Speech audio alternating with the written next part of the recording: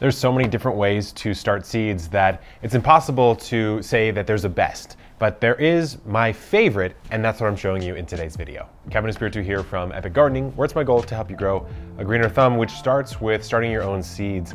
Now, again, there's a million and one ways to start seeds. You don't need to buy anything at all to start seeds. There's very low budget, very creative methods.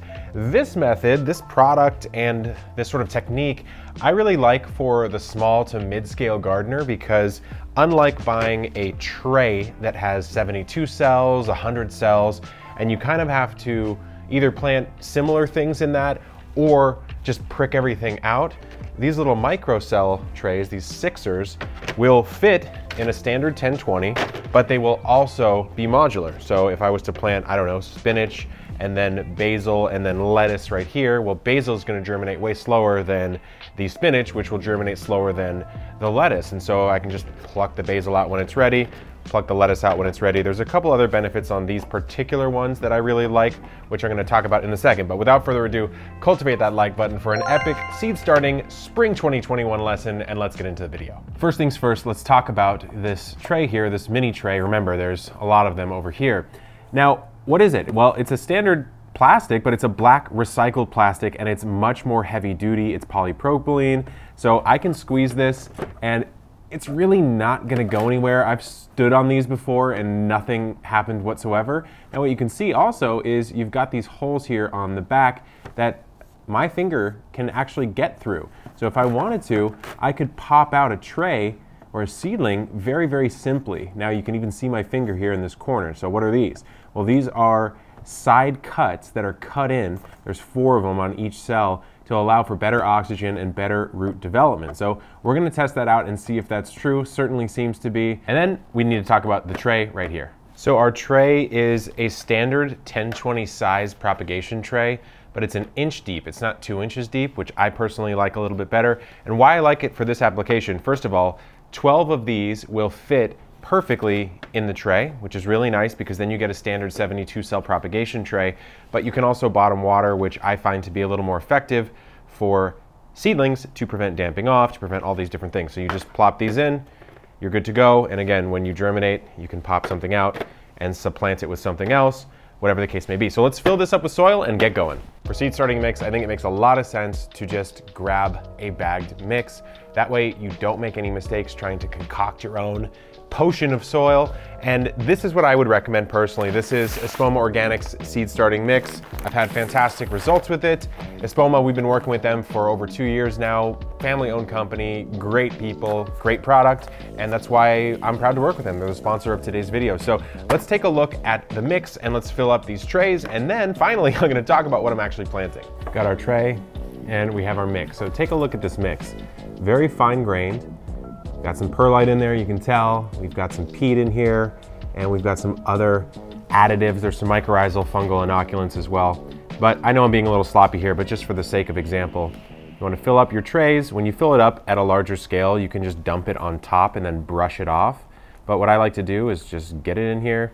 You do want to make sure that you don't leave it too fluffy. You can compact it a little bit, and then we're going to sow our seeds, moisten it up, and get going with the rest of the process.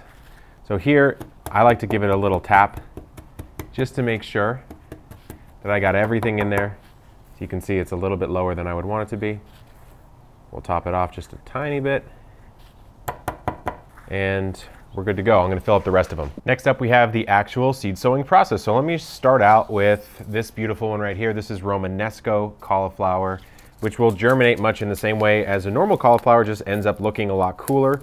So the reason, again, why I like this is flexibility. I'm not gonna plant 72 of, let's say, one variety of lettuce or even one variety of crop. And so let me just go ahead and do 6. I'll do 6 here.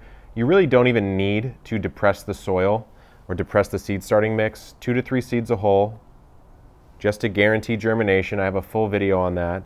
And what I'll do now is just gently cover this up. Now, there's 2 options. One that I'm actually favoring these days. Instead of depressing the soil like I just showed you, another way you could do it is to just sow the seed directly on top here and then sprinkle more soil on top and then water that all in.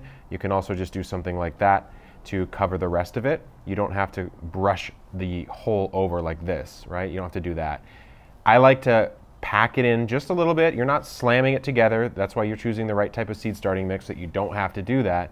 But there you go. We've got our broccoli in, 2 to 3 seeds a hole, and then we're going to moisten this all later. But let me just talk about some of the other things I'm starting. For now, I'm gonna put the label on top just so I remember to label it later on and we know which ones we've done already. Next up, we've got spinach. Spinach is the quintessential cool season crop. It works really well in the spring and the fall. It does not work so well in the summer. So you can get it in the summer. I would just say as long as you have relatively mild summer temperatures and you potentially shade it out, you'll be in a good spot. But otherwise, I really recommend just growing tons of spinach in the spring and in the fall. And in many places, it's gonna survive a nice little frosty frost as long as you cover it up to some degree. So 2 in on that per hole, and we'll keep on moving. Now here's a really fun one. This is actually from one of my friends who got it from Thailand. So this is Kailaan, or Chinese broccoli. You eat it mostly for the leaves. And I'm really excited. I mean, I eat this a lot in my Thai food that I don't even cook. My friend cooks it, and I eat it, but it's really fantastic. And so I wanted a broccoli style green that I could eat instead of having to wait for the heading up, which of course I'll also probably plant some heading up broccoli, but let's go ahead and get some Kailaan in the garden. Next up, we have some basics. This is gonna be lettuce in this zone. Again, we're doing this for spring 2021.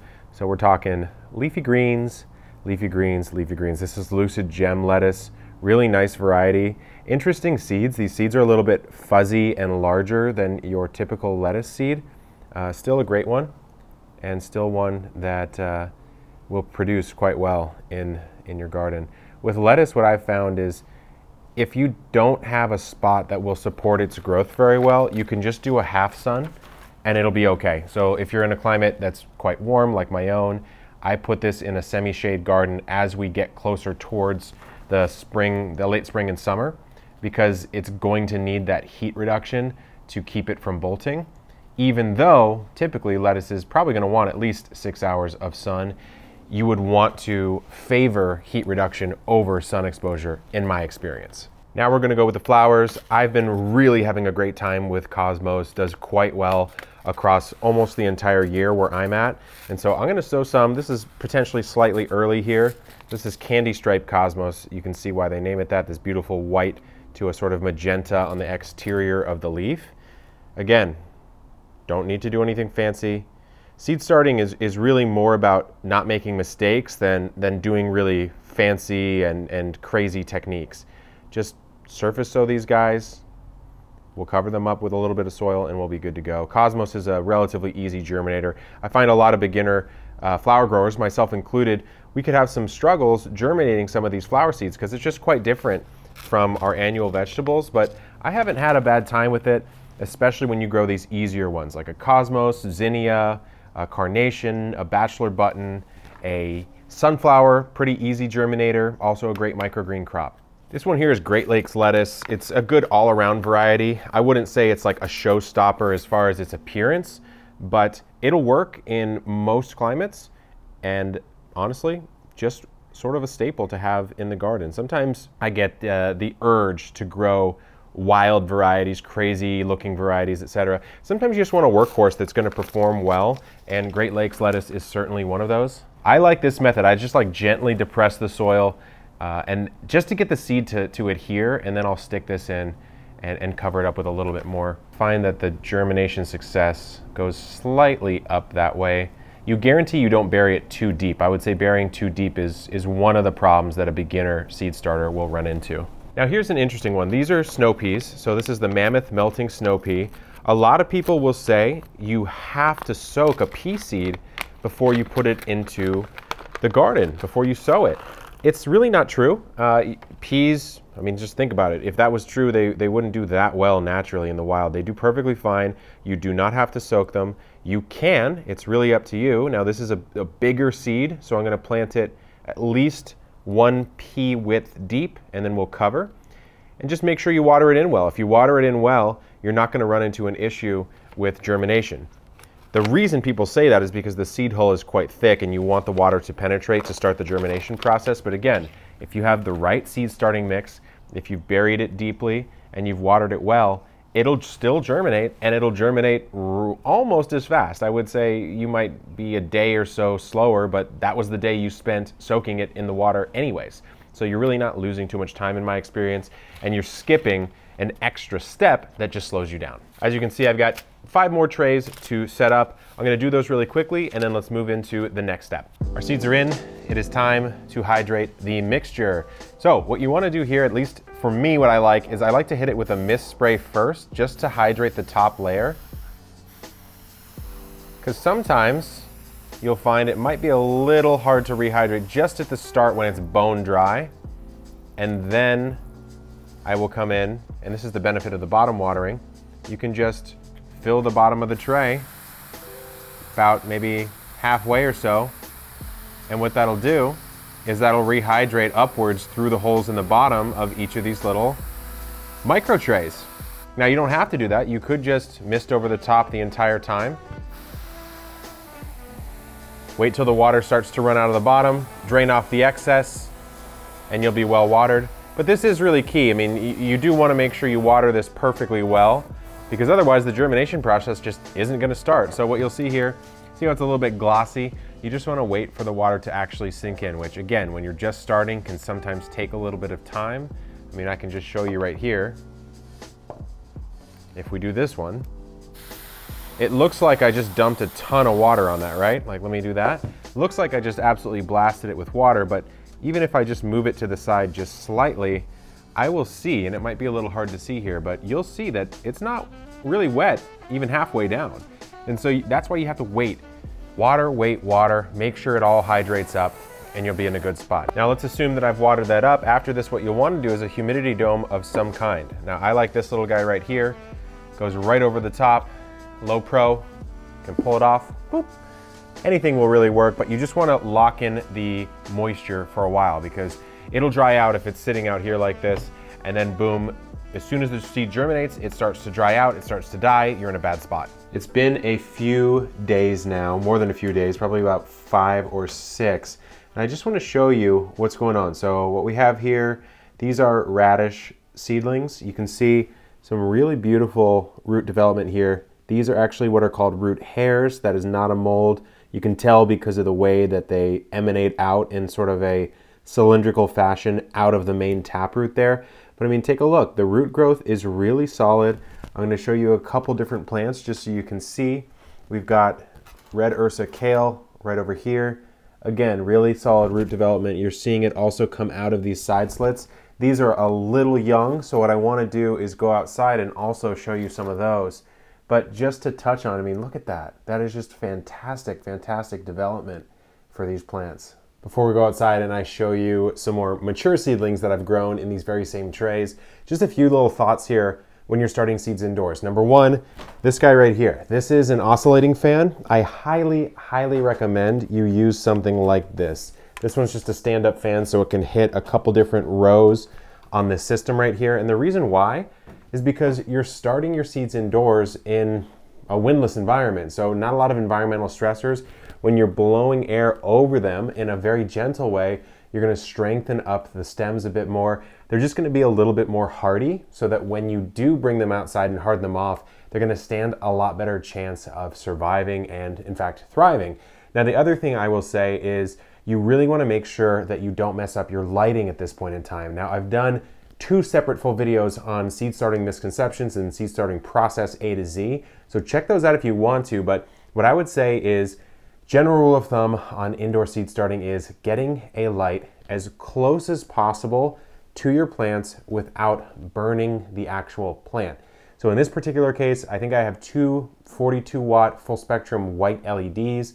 I actually typically bump it up just slightly closer. I'll bring this tray up to about there or so, because that's closer, full coverage, and it's not too hot for the plant. So especially at this young stage, I will do that. I will typically leave it on for at least 16 hours a day, although you could get away with going full 24 hours for these seedlings.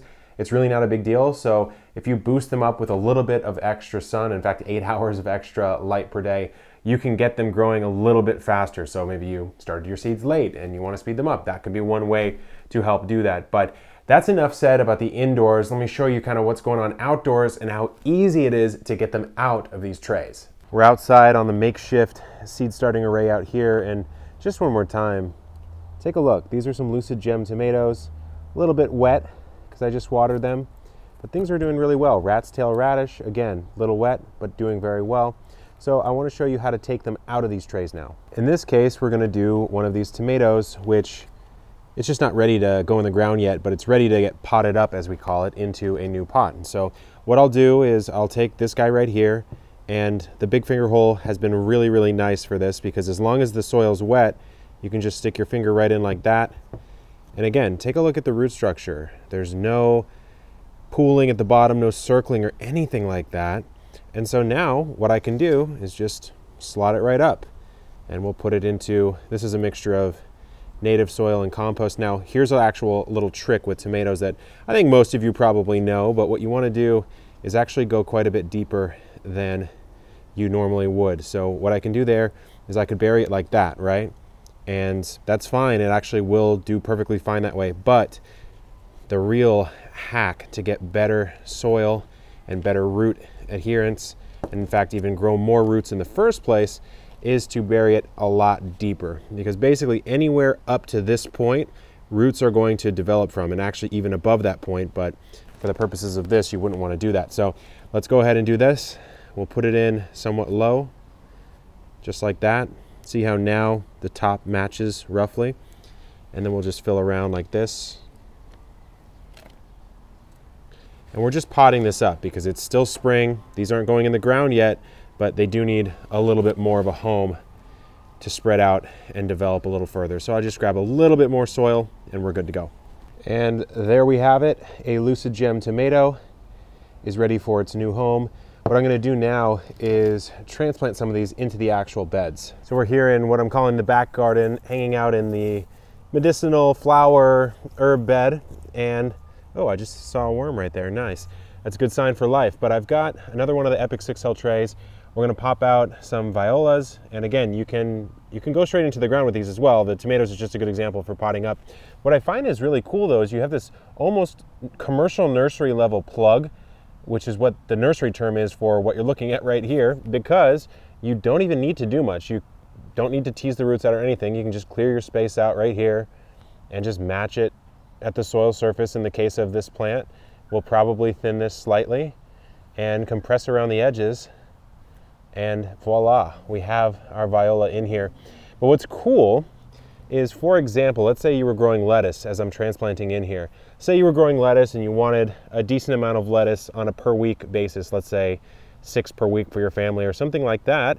Well, then you could just plant one of these trays every week on succession and have it rotating through your seed starting system. So like the form factor of the tray for the home gardener who actually wants to grow a decent amount of food but isn't a farmer is actually quite nice, I find. And so that's been another reason why these have become my favorite sort of system for starting seeds. So as this last viola goes in, I've got some thoughts, final thoughts on updating seed starting for 2021. Let's rinse our tray out before we reset it for another round, which I will show you right now. One thing you have to do, whether you're starting seeds for the first time or restarting seeds as a succession sow, is you need to make sure you disinfect and sterilize your seed starting trays. And so the first thing I did was just rinse it in my little makeshift water collection system over here, get all the big debris out. So it looks pretty clean, but again, you want to make sure that there's no problems going forward.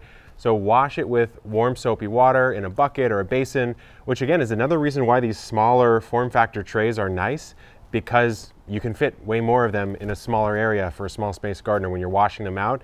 After that, hit it with some hydrogen peroxide, just a light spray, and then let that completely dry out. Then you can stack them up and store them or reuse them. Now, here's just something kind of interesting I want to show you. This is the original sort of industry standard, so to speak, 6L, right? Almost feels like paper. I mean, it's so thin you can see through it. it's not gonna last you more than a season, if that, honestly. Whereas exact same size, you got the slits in the side, you got the little bottom hole, or actually really kind of a big bottom hole. And then on top of that, it's extremely solid. So I'm gonna show you something. Not very safe, don't follow me, but I'm not a very light human being. And I can completely stand on this tray with 1 foot. If I can balance here, let me make sure. Yeah, there we go. So look at this. Look at that. No hands, no feet. That's just staying there completely. So it will last you pretty much your entire life. And that's why I like it. That's why it's my favorite new seed starting system in 2021. It's BPA free, UV stabilized, recycled plastic made in the USA. Again, this is not meant to be the full guide for starting seeds indoors and outdoors. I have a video on that already. It's sort of just an amended update on a new system that I really like. So hopefully you enjoyed it. Good luck in the garden, get starting seeds, and keep on growing.